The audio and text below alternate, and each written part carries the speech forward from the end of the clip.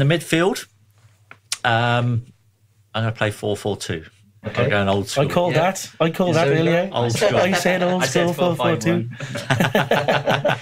So Jimmy would get in as one of my centre midfielders.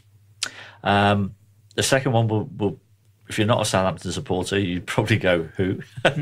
Because he only played about just over 20 games for Saints, I think, in the one season he was with us in the mid-90s. And we only had him on loan. We got him on loan from Barcelona because Alan Ball, who was manager at the time, was mates with Johan Cruyff, who was manager at Barcelona. We just happened to be in the same pre-season camp over in Holland, stayed at the same hotel as Barcelona. And Bally and Cruyff were chatting one evening. And Bally just happened to say, have you got anyone spare? Can you lend us anyone? And Johan Cruyff just had to think about it, and he said, I'll leave you a present in the morning. Nice. And because Barcelona were leaving the next day, and they left behind Ronnie Ekelund, Danish midfielder. And he came and trained with us, and right from the first training session, I was like, whoa, this boy can play. And we were right on each other's wavelength right from the start. It was the most fun I had on a football pitch was when I played alongside Ronnie, so that was pretty good. Was he quite an attacking player then? Yeah, he was attacking midfielder.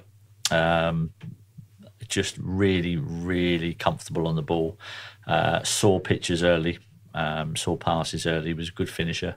He just had a back injury which cut short his career at Southampton, really, and that was a bit of a shame because that 94-95 season was the most fun I had. I ended up scoring 30 goals that season. I was going to say, I thought that was one of your best scoring seasons. Yeah, my two best seasons were 93-94 and 94-95.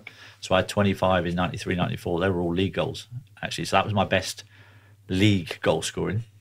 And then the following season I got 30, but I think only 19 or 20 of them were in the league, and I scored a load of goals in the cups that season. There were a couple of good ones in there. Some absolutely outrageous strikes.